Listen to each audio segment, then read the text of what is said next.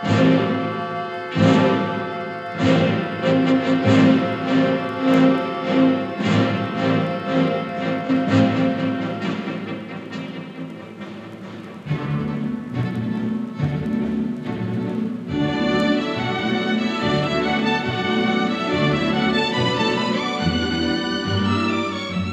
is fitting that this branch of the National Railway Museum is located here at Shildon, Durham, a small town in the northeast of England.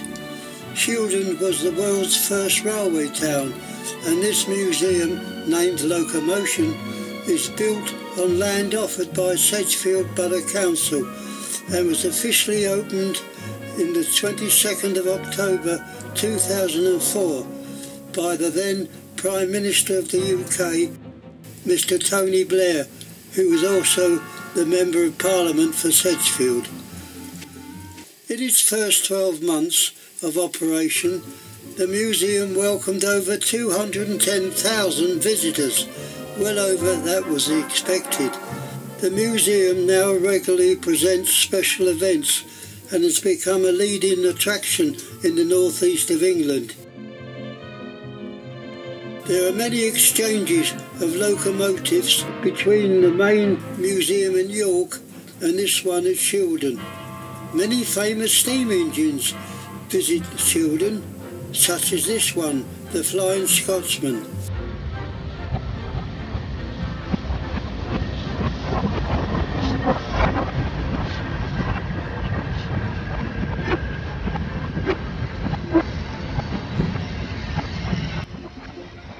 Another equally famous visitor was Mallard, which stayed at Shildon for 12 months.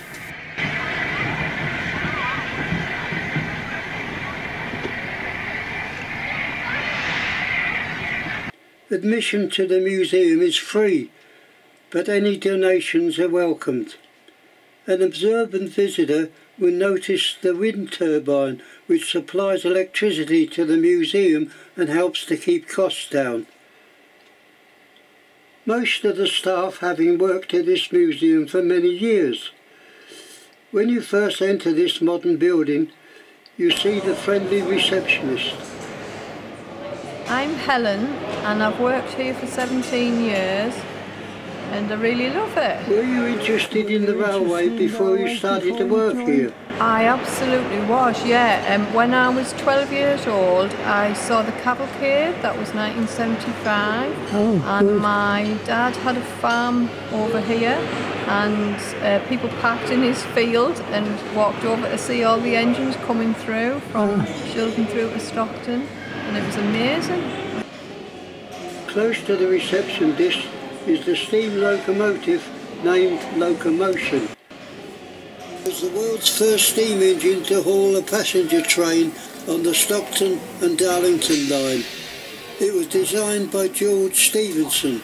A short distance away is another early locomotive named San Perel and was built by the superintendent of the Stockton to Darlington Railway, Timothy Hackworth. He built it in his own time with his own money. It took part in the famous Rainhill trials, and although it was a much better steam locomotive, it was beaten by George Stephenson's rocket. Right opposite is a replica of the San Perel.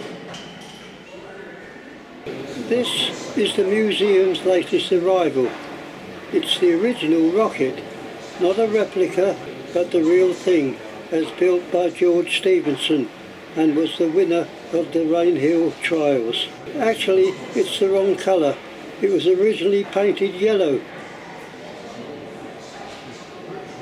This artist is obviously busy drawing the rocket.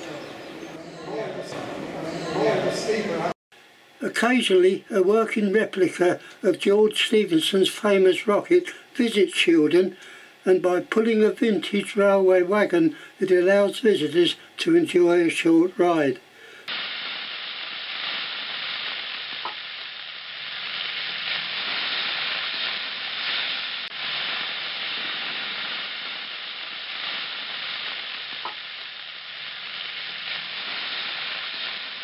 When you're ready, Mark.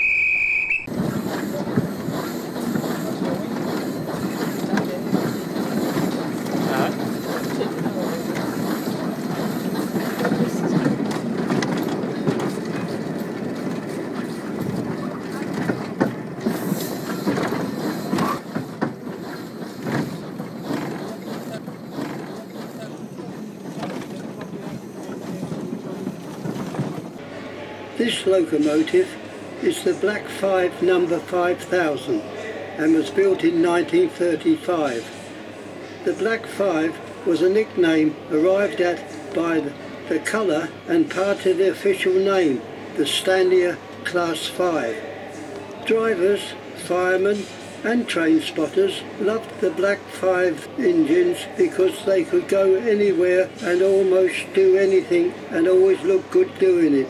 Black 5s could keep pace with some of the fastest express trains and were small and light enough to go where the biggest locomotives couldn't, and 840 of them were built in about 17 years.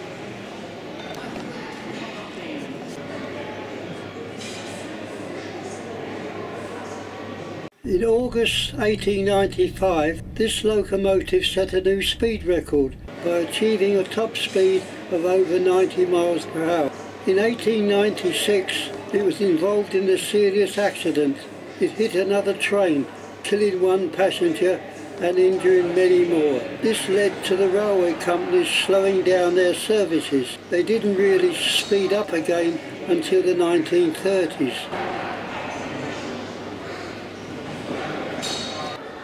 This is one of the few locomotives where visitors can view the inside of the driver's cab. This locomotive has probably been seen by more people than any other steam engine.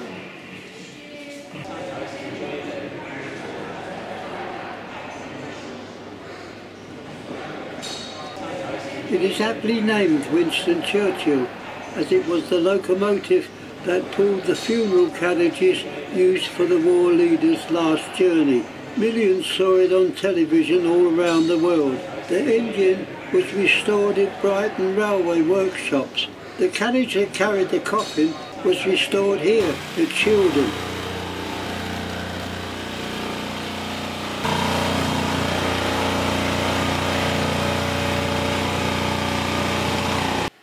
As the train made its way from London to Blaydon, Oxfordshire, a 70-mile journey, many thousands of mourners lined the railway tracks and stood on bridges to view the train as it passed below. This museum is not confined to exhibitions of locomotives. It also has a vast collection of every type of railway equipment. This is a hand-propelled carrier called Velocipede, and it was built in America and imported to Great Britain. It was used by workers to travel along the track to inspect and repair any damage.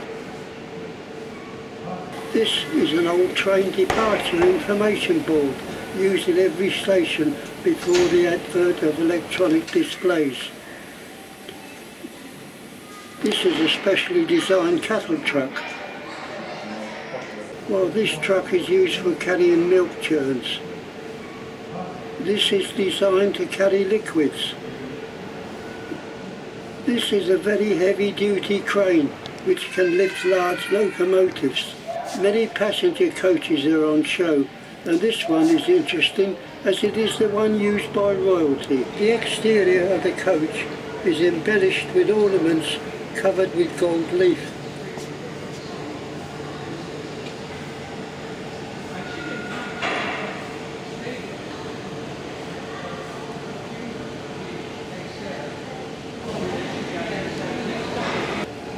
Even the door handles display golden crowns.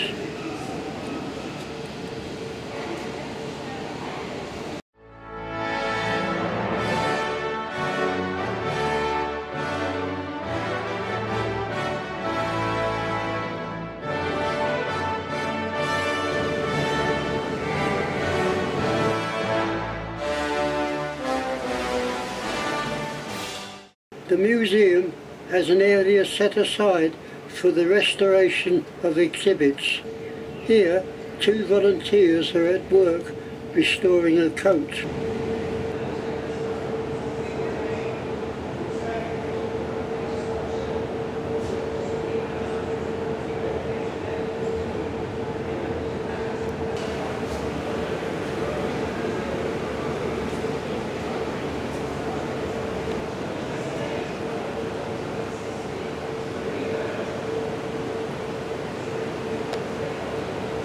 Children are not forgotten and a play area is provided for them, but it's not quite clear what they can do with the equipment provided to them, especially the models.